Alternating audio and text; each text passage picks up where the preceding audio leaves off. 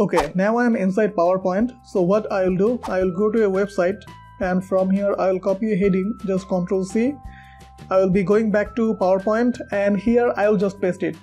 So Ctrl V and boom, extra spacing occurred. So I come up with a new video, and in this video I will show you how to remove extra spacing in PowerPoint or in PPT format.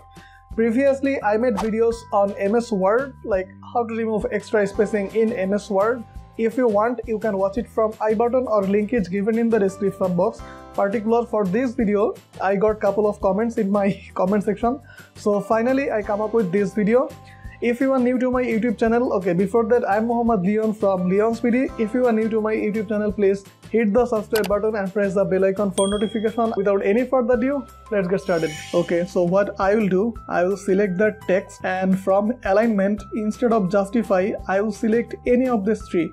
If I select center, see, extra spacing problem has been solved. Okay, if I select justify, see, again extra spacing problem occurred. So you have to choose alignment anyone except justify. Okay, if I select this left alignment, problem will be solved. Center, problem will be solved. Right alignment, problem will be solved. So don't select justify. Again, if I select justify, problem will be occurred. So my suggestion, just select center, then you can move it anywhere you want.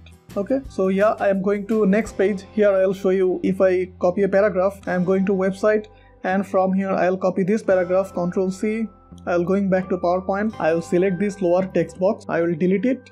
Now I will increase the area of the upper text box.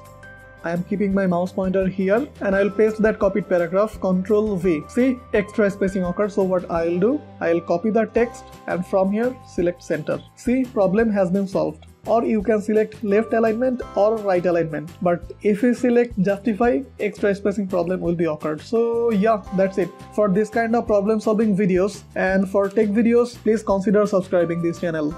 So if you have any query, you can comment in the comment section. I will try to reply. You can follow me on Facebook and Instagram. The link is given in the description box.